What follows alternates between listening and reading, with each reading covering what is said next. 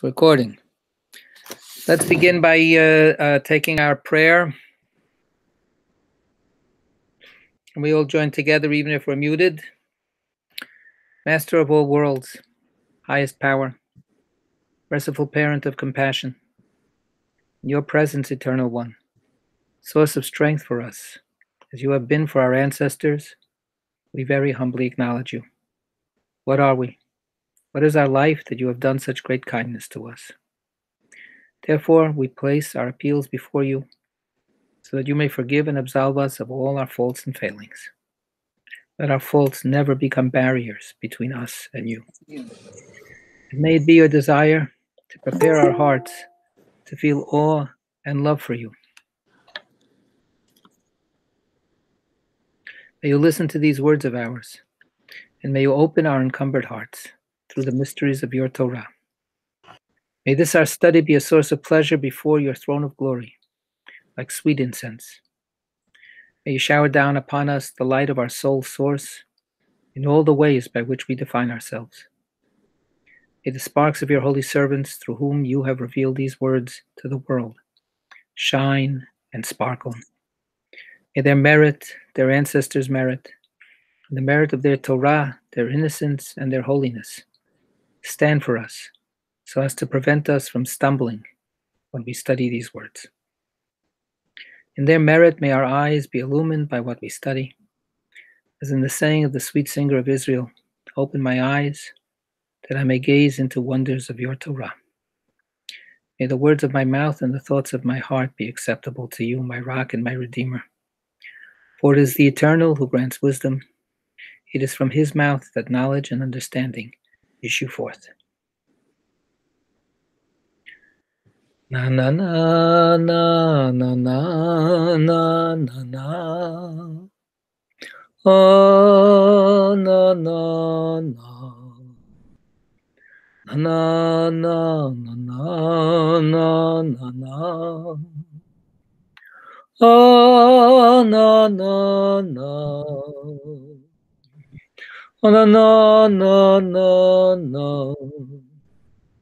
Oh no no, oh no no no, oh no no, oh no no no no no no, oh no no no no no no, oh no no, oh no no no no no no, oh no no no no no no no. Na na na na na na na. Oh na na na. Oh na na na na na na. Oh na na na. Oh na na na na na. Oh no no no no no. Oh no no no no no no no no. Oh no no no no no no. Oh no no no no no no no no. Oh no no no no no no no. Oh no no no no no no no no. Oh no no no no no no no no no no no no no. Oh no no no no no no no no. Oh no no no no no no no no no. Oh no no no no no. Oh no no no no no. Oh no no no no no no no no. Oh no no no no no no. Oh no no no no no no no. Oh no no no no no no no. na na na na na na na. Na na na. Na na na na na na na. Na na na. Na na na na na. Na na na na na. Na na na na na na na na. Na na na na na na. Na na na na na na na. Na na na na na na na.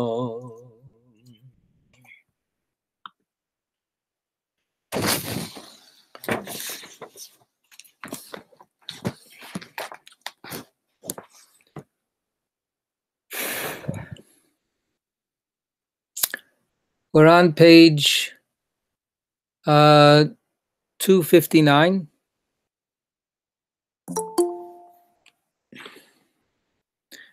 And we just concluded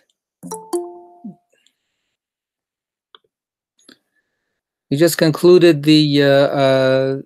section that ends with a little gap there, Rabbi Chia's exposition of the mysteries of the Torah. The last mystery I claimed was this difficult problem that we touch on again and again and again, which is the relationship between the holy and the profane, the good and the evil, the godly and the demonic, the relationship between Jacob and Esau, and what seems apparent in this world versus what's really true about the ultimate reality. I mentioned when we first got into the discussion of that last paragraph and then the little last line, that the at first blush the end of this discussion doesn't quite live up to the hopes that I had of the whole, really the beautiful and deep exposition that for the last page and a half was about the depths of the Torah, the profundity of the Torah, the evolution of the Torah. I think that part of this whole, I don't know if this is a little too, too cute by half or too whatever is too smart. But the letdown is part of the secret. The letdown is part of exactly the topic about how the world itself is not a continuous program of holiness, divinity, revelation, illumination.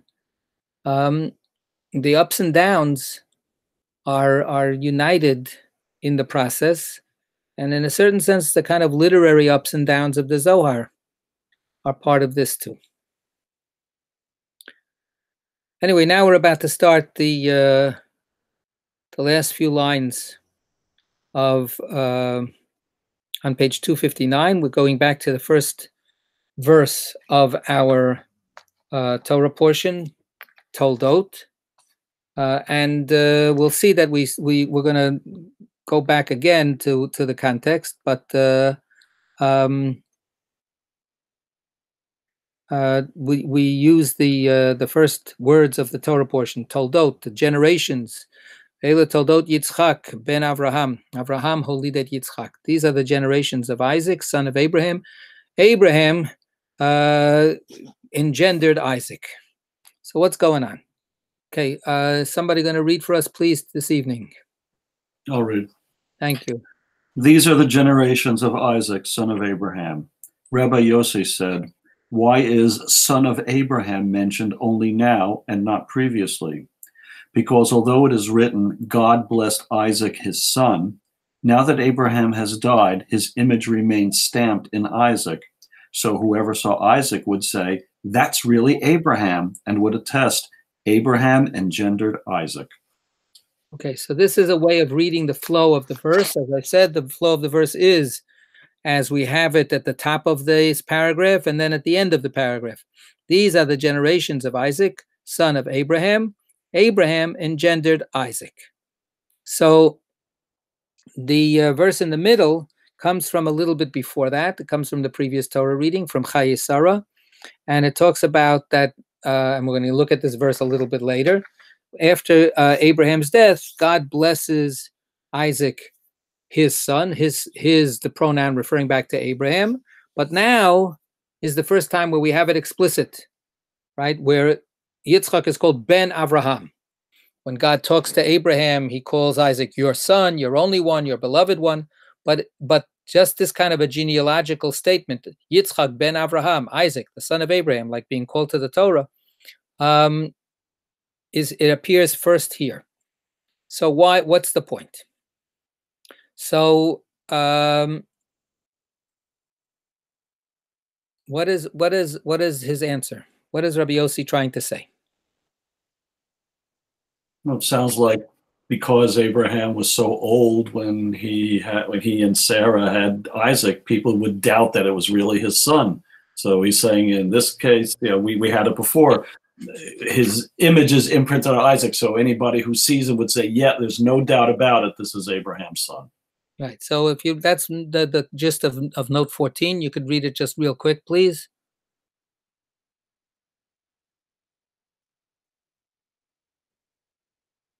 You have to unmute yourself. Sorry about that. His image remains stamped in Isaac. Rabbi Levi said, on the day that Abraham weaned his son Isaac, he held a great feast.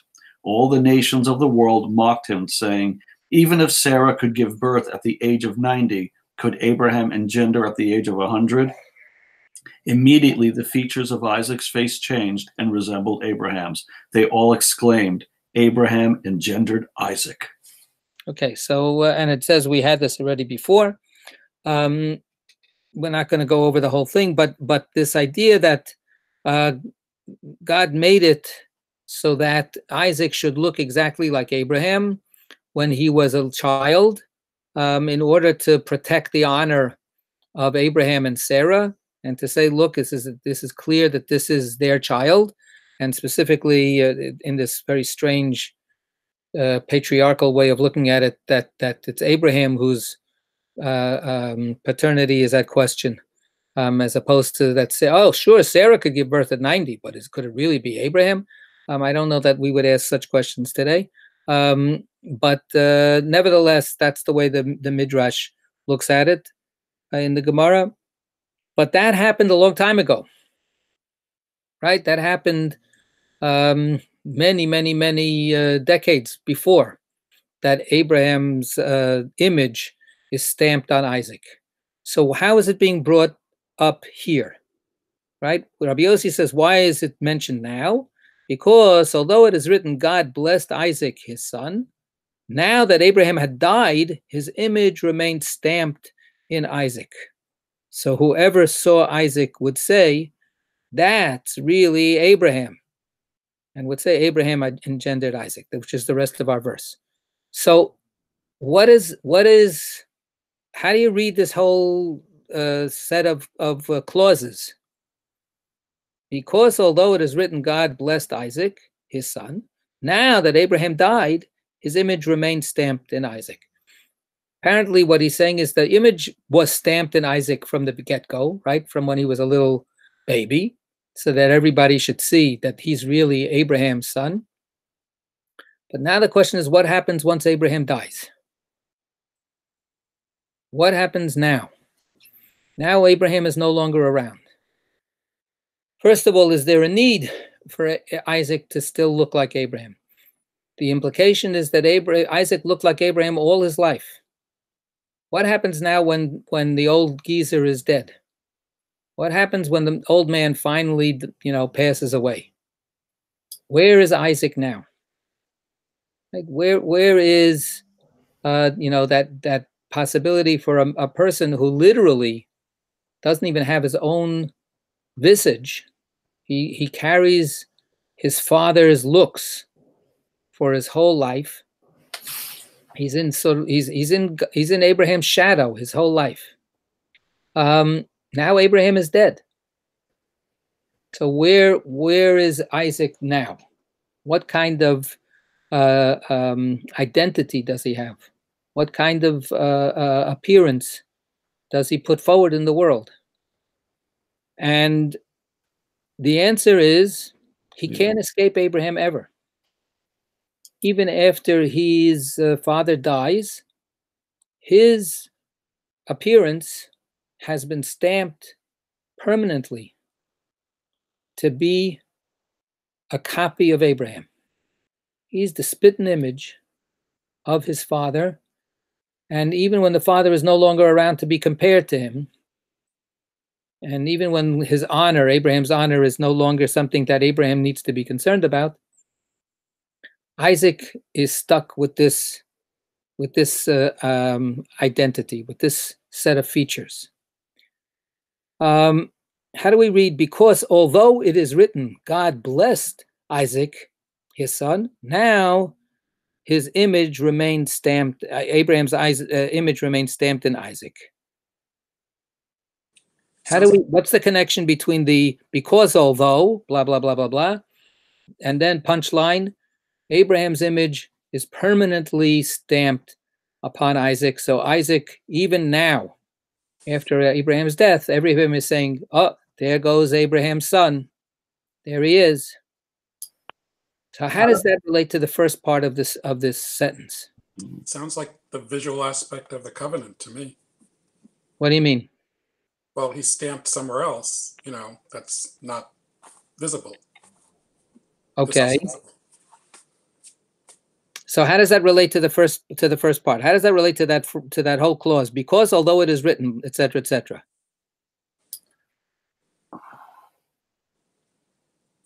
So I'm almost reading it like even though to God, God recognizes Isaac as a special person, nobody else does. He's almost a non-entity. They're not even saying, oh, look, there goes the son of Abraham. Wow, he looks just like Abraham. They're saying he is Abraham. It's like, Isaac, yeah, you died, on the Akeda years ago. You're really Abraham. So, and where does God's blessing come in? Come back to what you were saying a minute ago. So how does God? I'm not sure. I mean, God is recognizing Isaac as Isaac, right? That's what you were saying, right? Everybody else sort of dismisses Isaac as completely, absorbed into Abraham, right? But God doesn't, right? That's what you're saying. Yeah. Okay, good. I think that's a good reading.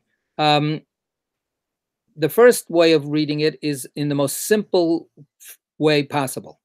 Even though it does say God blessed Isaac, his son, but it never says Isaac, the son of Abraham.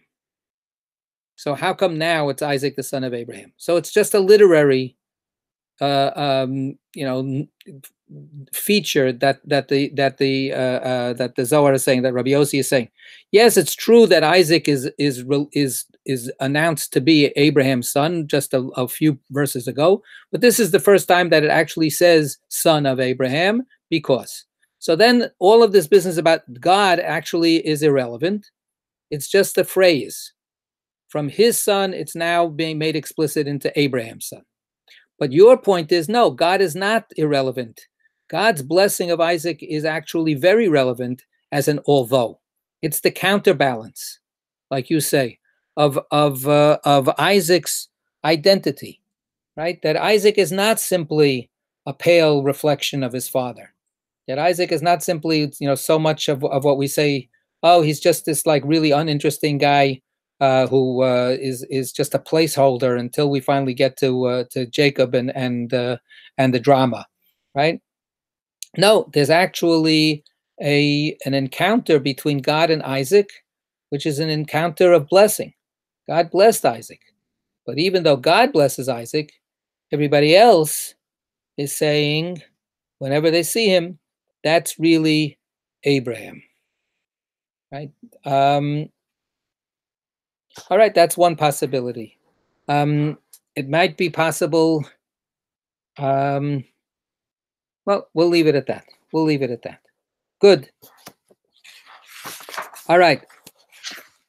Let's continue. One night, Rabbi Yitzchak rose to engage in Torah. At the same moment, Rabbi Yehuda rose in his Caesarean castle. He said, I will go to Rabbi Yitzchak's house and engage in Torah so we can join as one. His young son, Chizkiah, accompanied him. Okay, so this is the beginning of a story, not a walking story, but a story of the encounter of two of the companions, two of the associates of the Chavraya, disciples of Rabbi Shimon Bar Yochai. They're encountering each other. They're going to learn Torah together. And we have them in two separate places. One of them, we don't know where he is exactly, but he's getting up to study Torah. The assumption that we make from other stories like this is that when is this happening? At midnight. At midnight, presumably. Right. So that's the traditional practice of the Chavraya, to make it a point to get up in the middle of the night in order to be able to unite with the divine dynamic that's happening at that moment up in heaven with the righteous other people, the other souls, and with the two lovers. So Rabbi Yitzchak is getting up to study Torah. At that same moment, Rabbi Yehuda also got up, and he is in his Caesarean castle. Right? A Caesarean castle is a castle that is not born naturally, but it has to be good. I'm glad somebody's laughing. Good, even if you're on mute. So, this is a speculative translation, some kind of special place. If you look at the note, the word in Aramaic seems to be associated with the word Caesarea, which is Caesarea.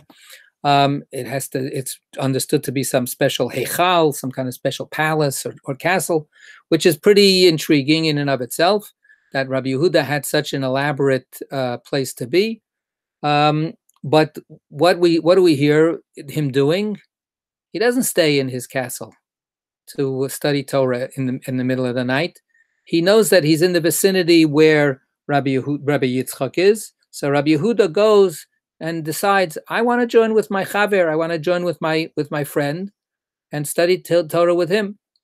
And we have this little narrative detail that there's a son that follows along. And of course, that's part of what we're talking about here. We're talking about fathers and sons. We're talking about Isaac, the son of Abraham. So let's see how these details might play out in the overall discussion. Go ahead.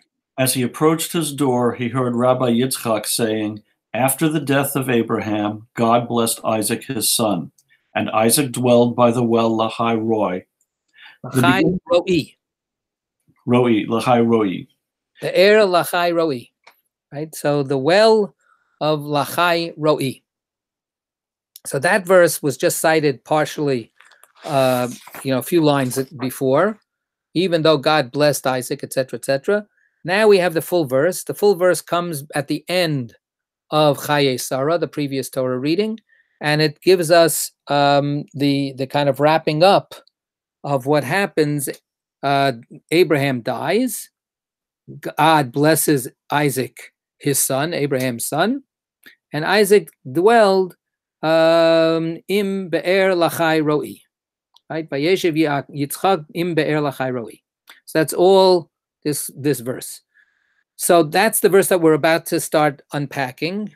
But I just want to, for a second, pause to notice the kind of literary finesse that is being applied by our Zoharic storyteller, right? That this is happening. Rabbi Yitzchak is learning all by himself, right? He's already started learning because Rabbi Yehuda had to first get up and had to leave his place and had to trudge over to where Rabbi Yitzchak was. So Rabbi Yitzchak, they at the same time, they get up at the same time. And then one of them is already starting to study in their place, and the other one leaves their place and has to go someplace else to study. And as they come to that special place where they want to go study, because that's where their friend is, who they want to study with, they overhear the words of Torah. They overhear Rabbi Yitzchak learning out loud, right? And Rabbi Yitzchak is not talking to anybody, right? He's just simply learning the words of Torah audibly. This is a very traditional idea, right? When we read our books, most of the time we don't read out loud, right? Some of us may move our lips, but in general, what's considered good form today is you read silently, and you immerse yourself in your book. Hopefully you're paying attention to what you're reading. And reading is a silent activity. If you read out loud, it's usually because you're reading to somebody else, right? But traditionally speaking, all the way back to the times of the sages, they asked people to learn out loud, even if you were only by yourself, even if you weren't studying with a Torah partner or in a group like we're in now. Whenever you were supposed to be reading, you were supposed to be singing out the text. You were supposed to be chanting the text. You were supposed to be saying out loud. When we on this at the Seder, if we still retain that traditional tune where we go, Ma nishtana halayla hazeh mikol haleilot. Right now, we have other tunes, Ma nishtana halayla hazeh, which is all very fine. It's wonderful, but that chant, Ma nishtana halayla hazeh mikol haleilot, that's the learning tune. That's the learning chant. So that's a traditional way of reading out the words. You didn't read the words. Manishtana halayla hazeh mikol haleilot. You read it with that kind of sing-song. There's all kinds of chazanas that incorporates that kind of like learning sing-songy chant. So there's a beautiful one. Hey, ludevarim shein lahem shiur apeyo vabikurim v'orayo. So it's a musically adapted treatment of Hey, ludevarim shein lahem shiur apeyo vabikurim v'orayo milas chasodim. So you chanted out the words because the Torah is a song, right? The Torah is called a song at the end of Deuteronomy. And they were convinced that kind of chanting made the words penetrate a little more deeply into your soul, into your consciousness. And that's what Rabbi Yitzchak is doing. And Rabbi Yehuda is overhearing this from the other side of the door. It's a very romantic image. This goes back to the Song of Songs. Right? When we have the Song of Songs, we have my lover is on the other side of the door, and my lover is calling out to me from the other. Open the door for me. Open the door for me. And we have this, this beautiful, back and forth, the hesitation and the yearning and the passion. So here we have it transferred into a yearning. Rabbi Yehuda yearns to be with Rabbi Yossi, with Rabbi Yitzchak, to somebody to study with. There's an erotics of Torah study that's subtly being laid out here. So he overhears Rabbi Yitzchak saying this. So he quotes the verse, and he hears Rabbi Yitzchak continuing, saying the following: the beginning of this verse. Go ahead. The beginning of this verse is inconsistent with its end, and its end with its beginning. Why, in this case, did the Blessed Holy One have to bless Isaac? because Abraham didn't bless him. Why? So that Esau would not be blessed. Consequently, he consigned those blessings to the Blessed Holy One, as they have established. So now we have a different take on this whole relationship between Abraham and Abraham's death and Isaac after Abraham has died. Right? On the previous page, the last paragraph, we have this idea that God's blessing Isaac, despite the fact that Isaac is Abraham's son, and but Abraham's image is still stamped on Isaac, right? So we have that sense of connection, even that sense of subsumption, right? Abraham subsumes Isaac within him. But here we have a very different image. We have an image of cutting off. We have an image of separation, right? Why? Rabbi Yitzchak begins by saying, what kind of run-on sentence is this? What's the beginning have to do with the end? What's the end have to do with the beginning? What's the beginning with the middle? The middle, what's going on here? There's three different parts to this sentence. Abraham died. God blesses Isaac. Isaac lives, sets up his dwelling place at this place called Be'er Lachai Roi. Why is this all in one verse? What does one part of the verse have to do with the other part of the verse? So he starts reading it, and he says, the death of Abraham is the cause of God blessing Isaac. Isaac needs a blessing because Abraham never blessed Isaac. Okay, now let's understand that blessing becomes a big deal, right?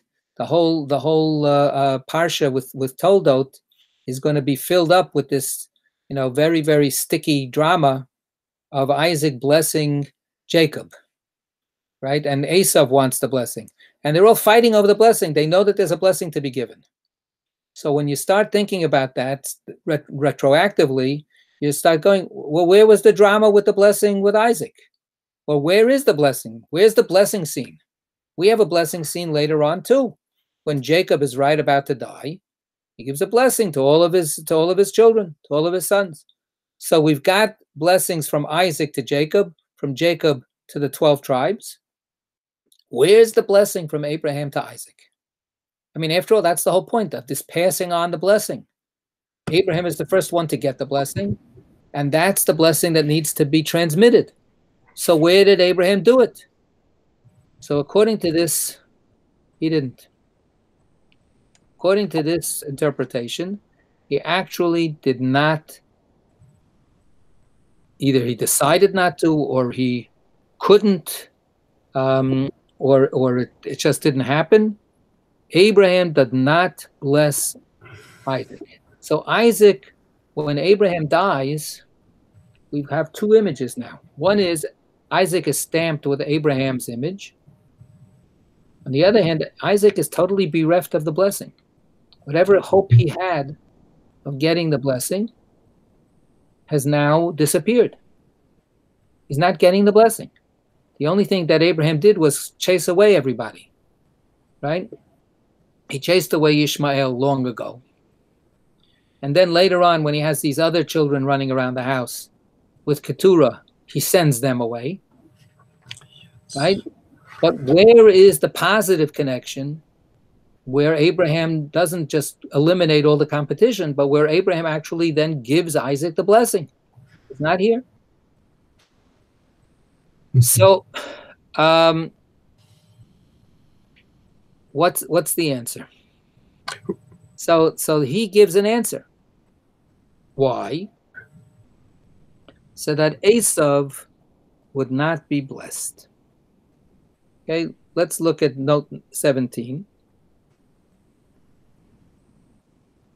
Why? So that Esau would not be blessed. If Abraham had blessed Isaac, the blessing would have extended to both of Isaac's sons, Jacob and Esau. So how do we make sense of that? How do we make sense of that?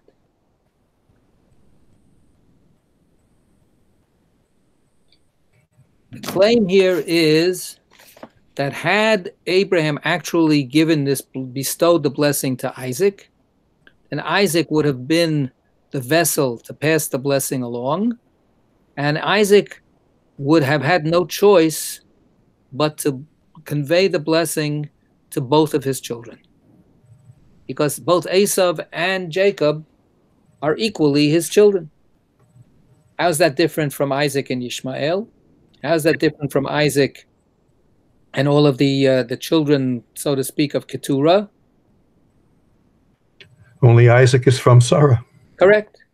Right.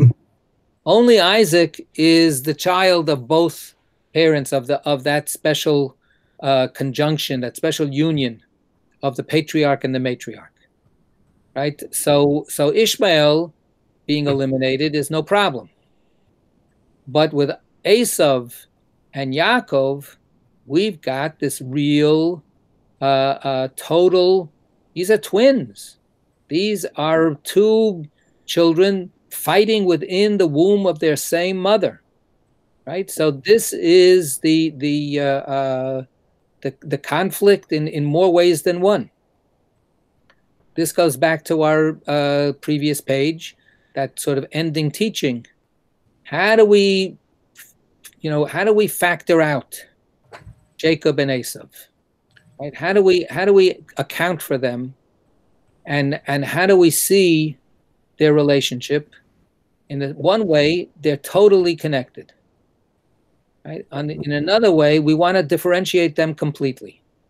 Isaac is going to somehow give over the blessing only to Jacob and not to Esau, because Esau is the demonic.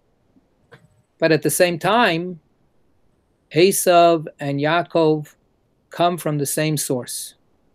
That's what we were struggling with last time. And now we have the idea that Isaac is Abraham's copy, Abraham's duplicate, right? And if he passes on the blessing to his child, it will go to both. So what we have is this very, very strange working.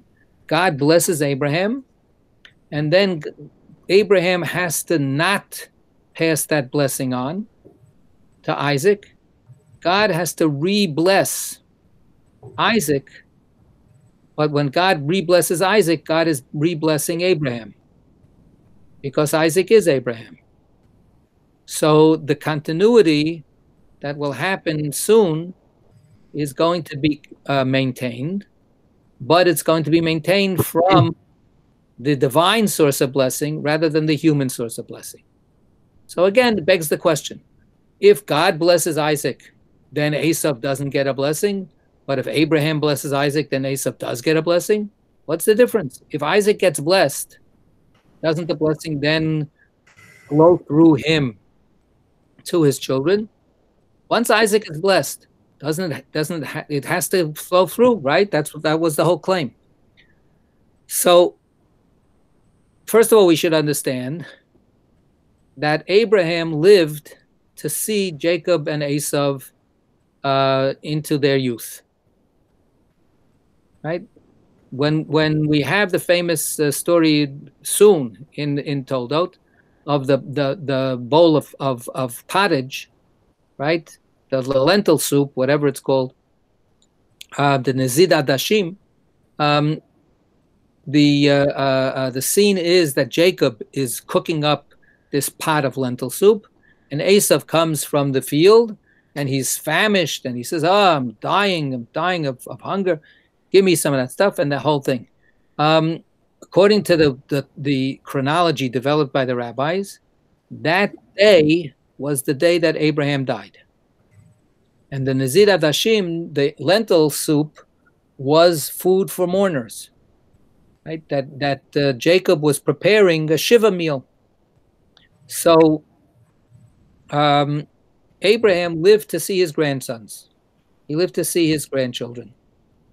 And that means that before he died, he already saw Isaac as the father of both Esau and Yaakov.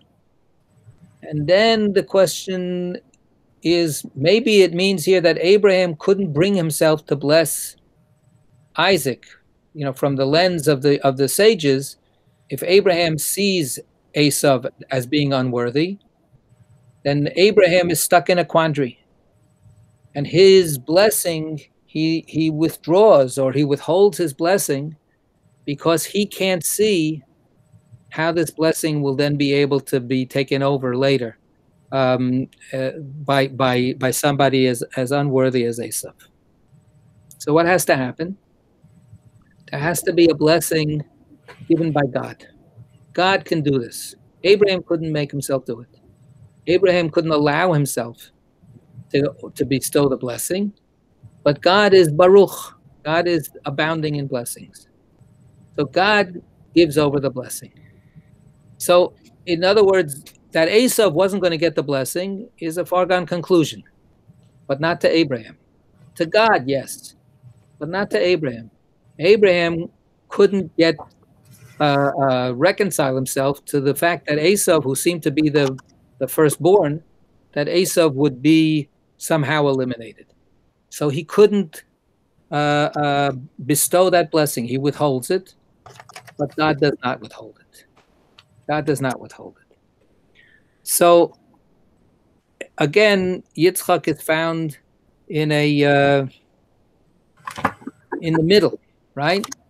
He loses the blessing that he needed from Abraham, and he sees a son who he has some mixed feelings about. He loves Esau, but on the other hand, he's not getting the blessing because of Esau. And then God comes in and blesses him nevertheless. Nevertheless. By the way, who is teaching this teaching?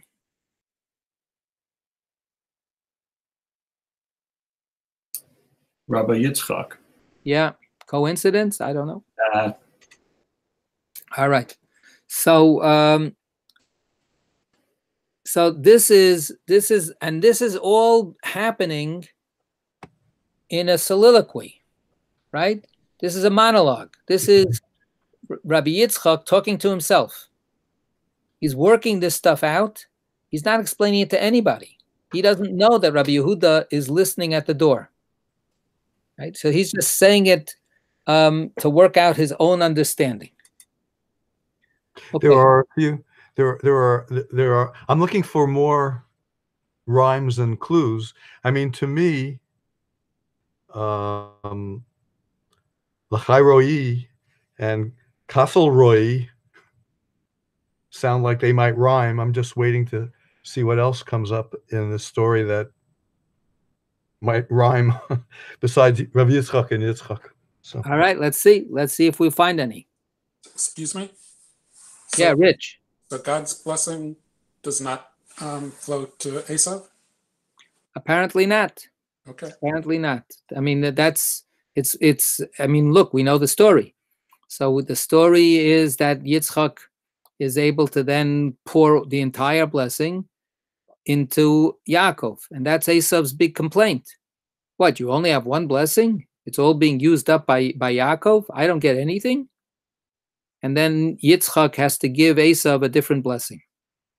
Not the same blessing. They can't share the blessing.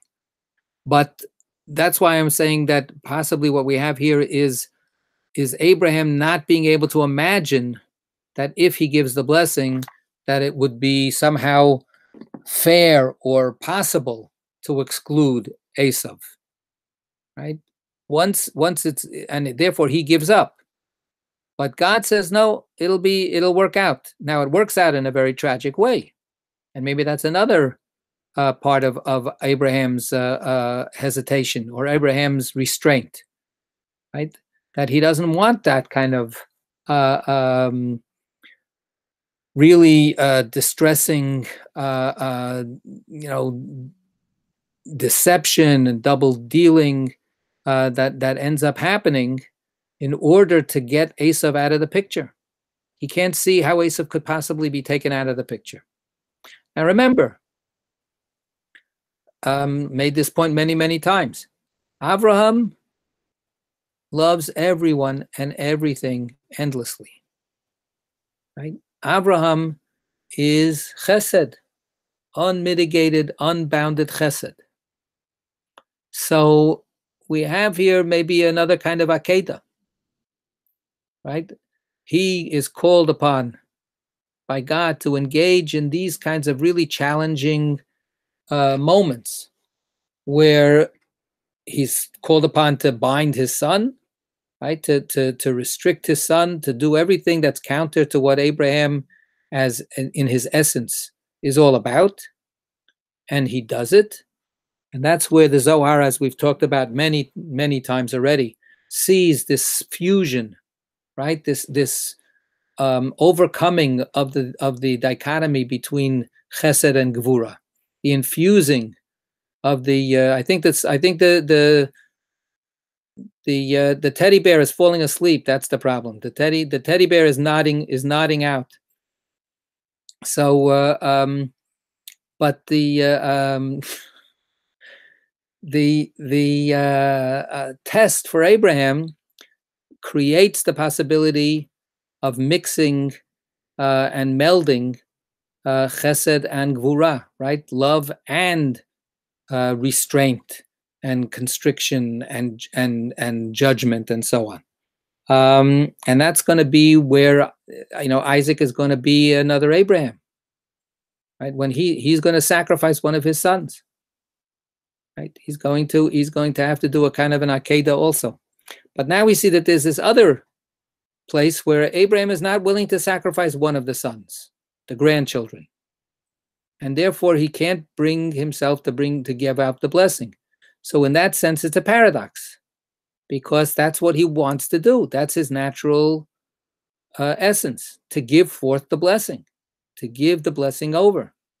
But he is cognizant that if he does that, then it's going to somebody who's not worthy. Then he doesn't want to bless the demonic, right, from the Zohar's point of view.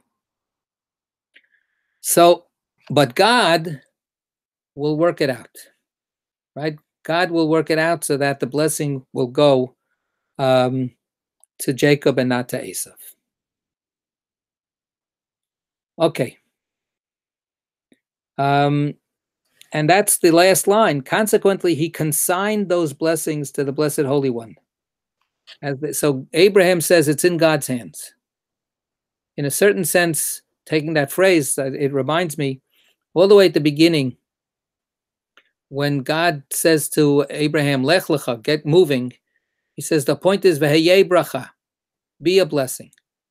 Rashi says, Kol ha-brachot netunot biyadecha. All the blessings are placed in your hands. And here we have Abraham sort of relinquishing it back to God and goes, in this case, I can't do it. I can't do it. You do it. So Abraham gives over the blessings back to the Blessed Holy One, and God gives the blessing to Isaac. Okay. As a side point, how does Isaac feel about all of this? Right? How does Isaac process this this kind of mixed message? Right? On the one hand, his father has made sure that he alone will be his rightful heir. He alone will take over the entire family business. All the other children are sent away with gifts, and everything else is all now Isaac's. So on the one hand, he's getting a confirmation and an affirmation from his father. On the other hand, the one thing that really counts, he doesn't get. Comes along God and gives Isaac what Isaac has been hoping for and missing. Right?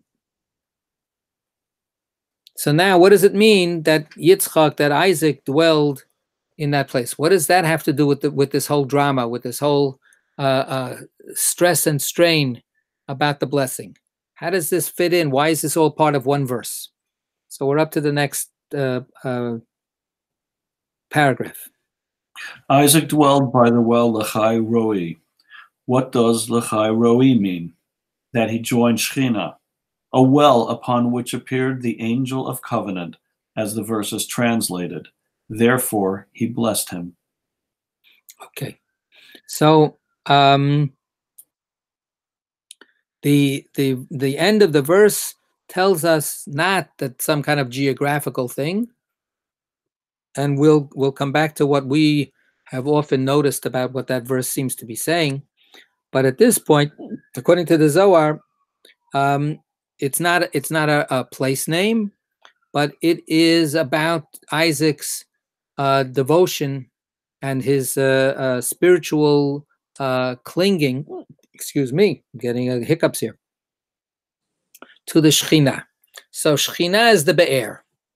The Be'er is the well, right? And the well we've had many, many times already. This is the place where all the waters get collected. All of the forces of life, all of the blessings are all collected from the well. And then the well is the source that can then be where you can take the blessings out of the well. So that's Shekhinah. So that's the well. And then Lachai Roi. Okay, let's look at note 19.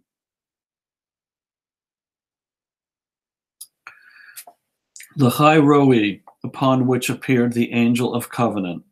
The word Roi derives from the root Resh Aleph He, to see, and implies a manifestation of Shekhinah.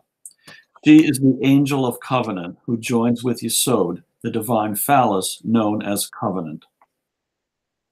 Okay. The translation referred to is Targum Onkelos, which reads here, the well upon which appeared the angel of covenant. Right, so I want to just get that for a second.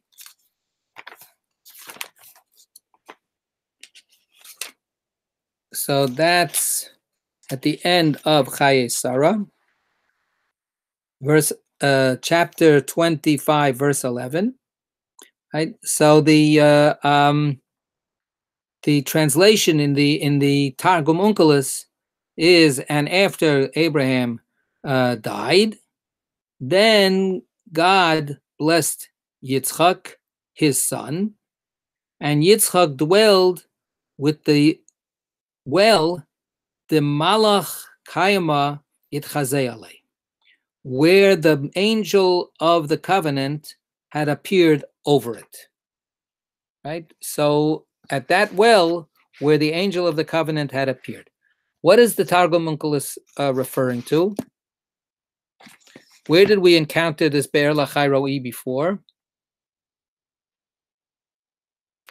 In the story of the saving of Yishmael. When Yishmael is a little baby, actually, hold on a second. That's actually, because I always mix up the two stories. So we have two expulsion stories with Hagar, right? So the first one, so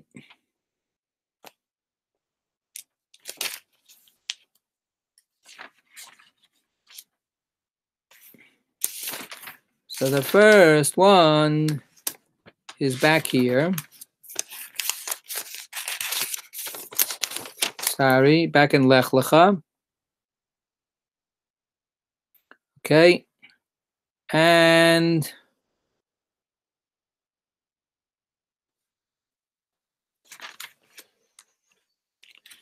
we have it. Sorry. Yeah. So it's in chapter 16.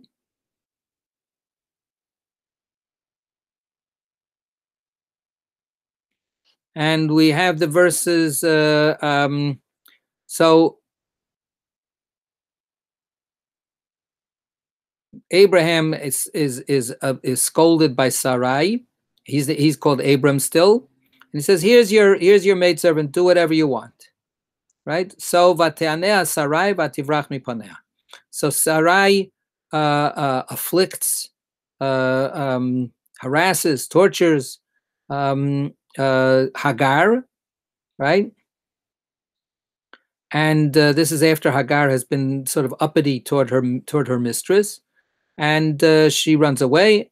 Vativrach mipanea, she runs away. Vayimtsa'a malach Hashem, and an angel of the Eternal finds her al ein hamayim bamidbar, at a spring of water, a fountain of water.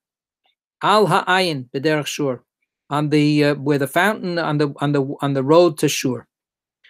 And he says, Hagar, maid servant of Sarai, where are you coming from? Where are you going? She says, I'm running away from my mistress. So the angel says, go back to your mistress, tolerate everything that she does to you. And then he says, but remember, it's all going to be worth it, because your children will be so multiplied that they won't be able to be counted. There'll be so many of them. And then he says, Vayomer la malach Hashem hinach haravi aladet bein. This is an annunciation scene. We haven't had one yet for Sarah, but this is the annunciation for Hagar. You are pregnant, or you soon will be pregnant, and you will have a son. V'karat shmo Yishmael, ki shama Hashem elonyech. God has taken notice of your affliction. God knows that you're suffering, and God has heard. So call him Yishmael. Uye pera adam. He'll be a wild guy. Yado bakol v'yad kol bo. He'll be mixing it up with everybody all the time. V'al penei kol echav yishkon. But he will spread out. He will be flourish. V'tikra shem Hashem hadover elea ata kel ro'i. So then Hagar calls out and says, oh, you are the God who has seen me. Right? Ki amra hagam halom ra'iti acharei ro'i. So have I been able, from going so far, to see anything after God has seen me? This will be able to keep me going. Al kain karala be'er lachai ro'i. And therefore the well was called be'er, the well of lachai, the living one, that means God, who sees me, right? Who sees me and who has heard me. So we're not going to go into all of the unpacking of that. But Be'er Lachai Ro'i is given its name in the story by Hagar in gratitude to encountering God's angel, who appears to her and promises her that she's going to be okay, and that her son is going to be not only okay, but a big success in the world. That's Be'er Lachai Ro'i. So when we now have Yitzchak going to dwell in Be'er Lachai Ro'i, we've talked about this any number of times when we've been in Shul. The implication is that he's coming back to a place that is intimately tied to Yishmael's story. This is a place that in Yishmael's family, histories, the chronicles of the family of Yishmael, this is a major place for Yishmael. This is where Yishmael will tell his great-grandchildren, I was hardly even born yet, and my mother almost died of thirst, and then God appeared and saved the day. So this is Be'er Lachai Ro'i. So it's a place that is tied up with the expelled son, the rejected son, Yishmael. And Isaac goes there. So the implications of what Isaac's relationship is with his expelled brother, don't have to be drawn out more than they've already been. There's a sense that that's maybe some kind of reunification that goes on. We know that Yishmael came to bury Abraham. So there's been some ongoing connection. But now what the Zohar does is they say, no, this has nothing to do with Yishmael. This has nothing to do with a reconciliation or a reunion between Yitzchak and his brother. From the Zohar's point of view, almost God forbid. Rather, Be'er Lachai Ro'i is Yitzchak's own personal religious attainment of dveikut, of connection, of bonding with Shechina, the Be'er, who herself is dedicated to Malach Habrit, right? Malacha de Kiyama, right? The angel of the covenant. The covenant means the bris, and the bris, somebody mentioned before, right? The stamp that is on Isaac but is not seen. That bris is part of of the divine array as well. That's Yesod, right? That's the phallus of the divine. So the union of Shekhinah with Yesod, her looking toward with yearning to her lover, is now Yitzchak's own yearning and love.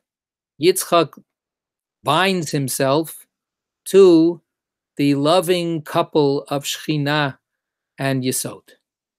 Right? So that's what it means. He dwells in Be'er Lachai Roi, in the Shekhinah as she looks with love and yearning to her lover, which is Lachai, to the living one, who is Yesod, or her lover, the male lover. So this is what Yitzchak has attained. And then, what does the end of this paragraph say? Therefore, he blessed him.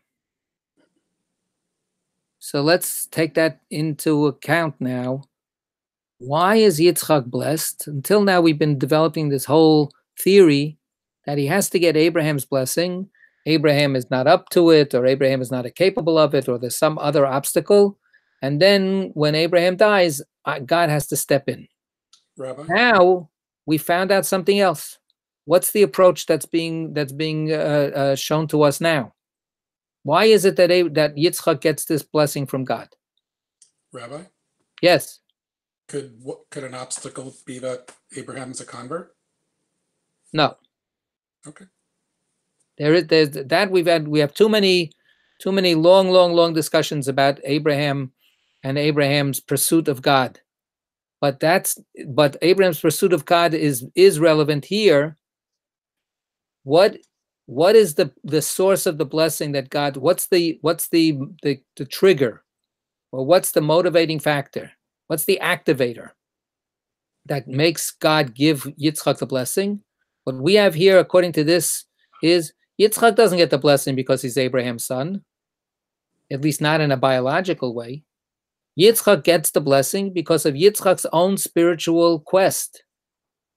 Because Yitzchak dwelled with Shekhinah in her loving yearning and desire for her divine lover, because he was so enamored, because he was so devoted to the divine love story, therefore, says Rabbi Yitzchak, therefore he blessed him. That's why he got the blessing. He didn't get the blessing because he inherited it as Abraham's son.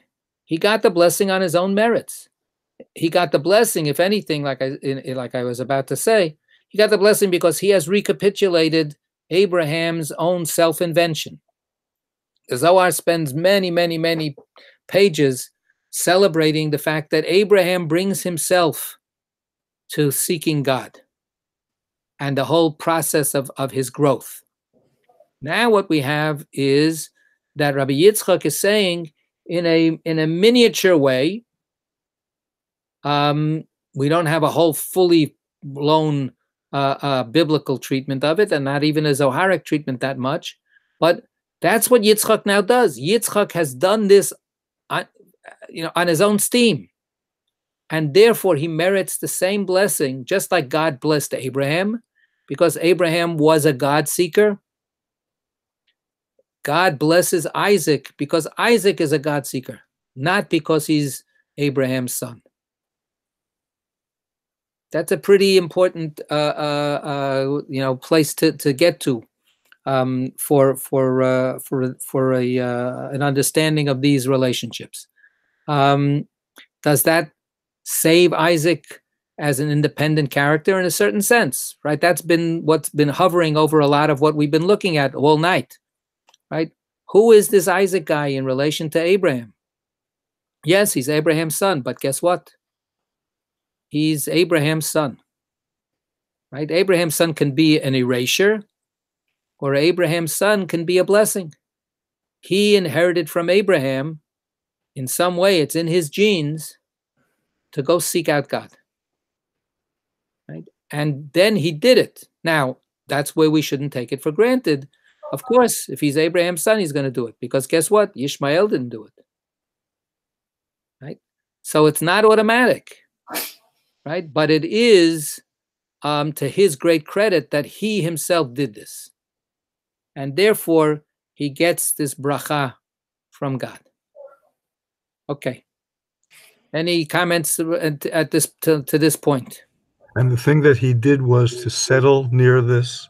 Settling means spiritual devotion. Mm-hmm. It's not a physical act. What it is he planted himself emotionally, spiritually, cognitively, in every kind of way. He planted himself in that love story of God within God's own self. Shekhinah seeking out her partner, right? The Be'er, Ro'i, looking toward the Chai, right? That was his obsession. That's the Yoshev. That's the Yoshev. And the use of the word im is not that common, is it significant? No, very good, good. So that, we would think be, right? Or eitzel, or something like that. Im is with, absolutely. Yes. Conjunction. Very good. Yeah. So that's the point.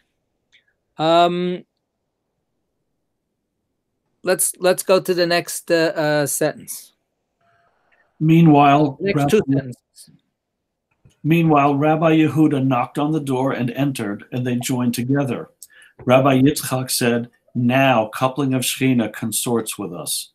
Okay, so we have a little break in the exegesis of the verses and talking about Abraham, Isaac, and Jacob, and God, and we have again like a shift of focus into this little narrative moment.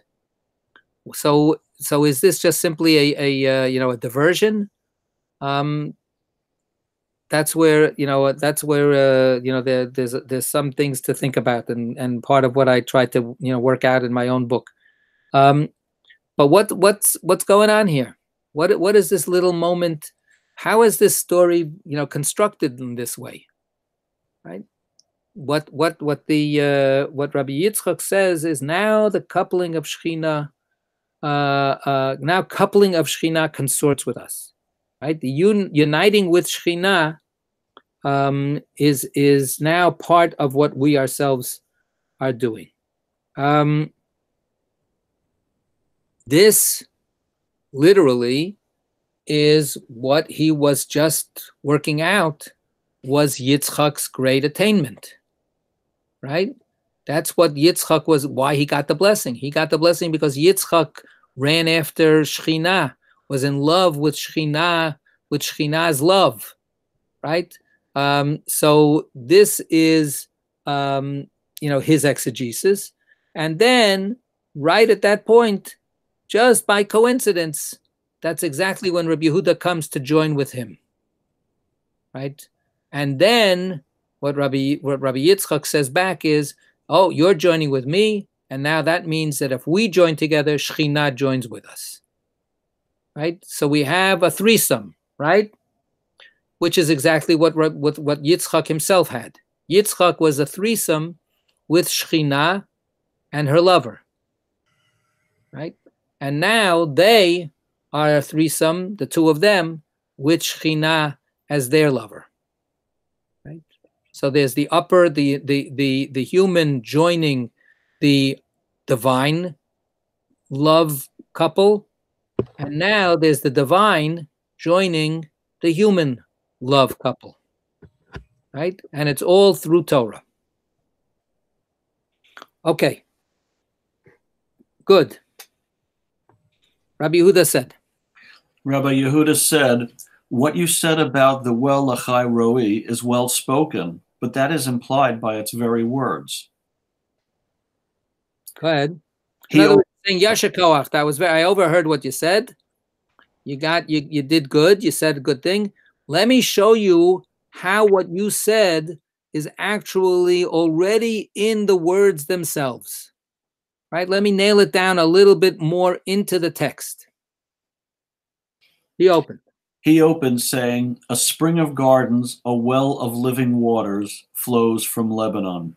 And now, of course, now it comes right back in a clear way. This is all Song of Songs, right? This has already been discussed, but they have established a spring of gardens, Abraham, a well of living waters, Isaac, flows, Jacob, a well of living waters, Isaac, as is written, Isaac dwelled by the well Lachai Roi, precisely. The well, Shechina, Lachai, of the living one, Chai, life of, the worlds, righteous one, vitality of the worlds. They are not to be separated. He lives in two worlds, above, upper world, and with the lower world, enduring, glowing through him. Okay. So he says, this is so clear. It comes right out of the text. Of course, what he says now becomes even more, abstruse than before. But the imagery now gets piled one on top of the other. Okay, so the verse is Mayan Ganim Be'er Mayim Chayim Yotzim or Nozlim Min Halavanon. Right, that's the Song of Songs verse. So then he breaks it down. Right, he says, Mayan Ganim, this is Abraham. Abraham is the first source of all the living waters. Right? That's why when Rich, when you said he's a convert, this is not the way he's perceived. He's perceived as an origin. He's perceived as he's not converting into anything. He's creating something. He's opening up the original sources of divine blessing.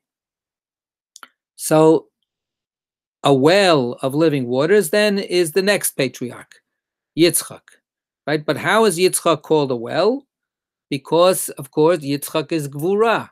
Yitzchak is a container. Yitzchak is limitation. Yitzchak is receptacle. Yitzchak is, constraining. So the spring that constantly flows, that's Abraham. Right? The well is Isaac. Isaac is the receptor of the living waters, and then flows from Lebanon. That's Jacob, who then continues the flowing that was started by Abraham, because Jacob synthesizes Abraham and Isaac together, right? So the flowing now can be done in the best possible way.